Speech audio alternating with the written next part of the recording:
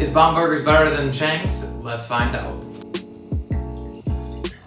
Bombergers 2023 from the Mixers Distillery comes out at 108 proof for $100 a bottle. Let's see how it is on the nose.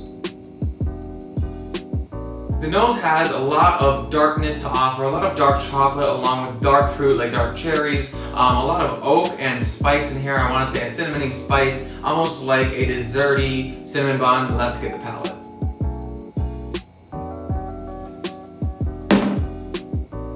The palate brings those dark aspects to life. It's full-bodied, has a lot to offer, some spice in the back end. That cinnamon holds true along with that oakiness is really nice on the end of the palate there. But overall, I think this one might beat Chang's. That being said, if you guys want a more in-depth review, check me out at the Bourbon Bar on YouTube.